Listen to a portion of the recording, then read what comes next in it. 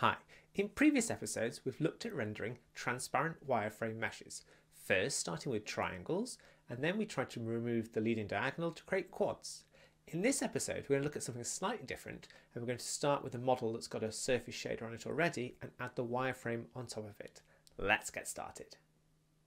We'll continue using the same setup we did for the other tutorials. Here I have my scene with the windmill in it. The first thing we need to do is go to the Create Shader menu and create a standard surface shader. We'll adapt this to be our new wireframe shader. Now let's dive right into the code. The first thing is to set where this shader will appear in the menu. As I put all the other shaders under unlit, I've added this one into the lit folder. It would probably make sense to go back and put them all under a wireframe folder, but well. Then we have the properties for the standard surface shader. We only need one colour, as I'm going to assume you're rendering an opaque object, and as such we just need to add the wireframe to the front faces. We'll default this to black. Next we'll add a property for the aliasing. This ensures our wireframe lines look nice and smooth. Under the properties you'll find the sub shader. This will render the model as you expect, taking into account the colour and the texture assigned. We're only going to make one minor change to this because we want to render the original content as it was and just add the wireframe on top. We add in the standard 1- source alpha blending mode. This will enable us to use transparency on our wireframe lines to blend them into the original and enable the aliasing effect. After the CG program's end CG marker, we'll add our second pass to the subshader. This is a straight copy and paste from the quad wireframe pass for the forward-facing triangles. The only thing I've changed is to remove the front word from the wireframe colour variable, as we didn't need this. To understand what's going on here, I strongly suggest you watch the first two videos in this series.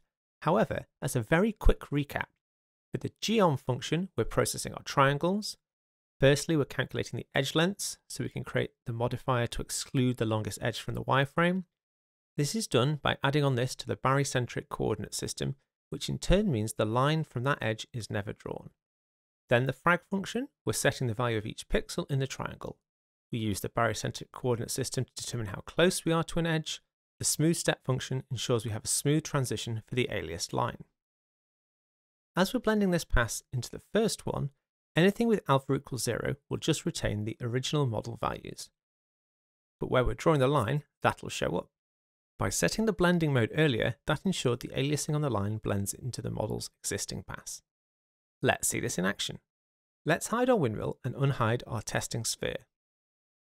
We'll simply change the shader on the existing material to be our lit wireframe on surface shader, and voila, there you have it.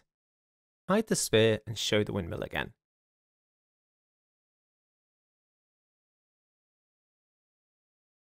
We'll duplicate our toggle mesh button to create a toggle overlay button, which we'll use to apply our new shader.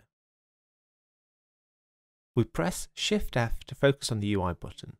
Then we can offset it to the right at x equals 260, and we'll change the text to read toggle overlay.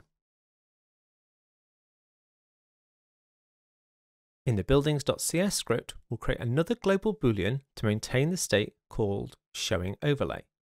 To control this, we create a new method called toggle overlay. First up, we create a variable to hold the shader will apply. Then we'll toggle the boolean value. If we are showing overlay, then we want the shader to be our new lit wireframe on surface shader, else it was the standard shader. Then, using our existing setup, we can just iterate over the materials for the windmill and the blades, setting their shader to the correct one. So back in Unity, we can assign this new toggle overlay function to the button and try it out. Here we can toggle the wireframe overlay on, off, and back on again. Doesn't that look great? Even works with our building animation.